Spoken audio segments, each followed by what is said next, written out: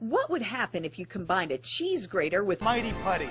You'd have a plate that Has the muscle to support up to 350,000 pounds. Hi, Billy Mays here for the Mighty Grater. It's no ordinary grater. Watch this. Grate these with cheese, Parmesan, Romano. Even Asiago. There's no wrong way to use it. Nothing stays in the plate. Pass it around the And great as you go. For zest, it's the shit.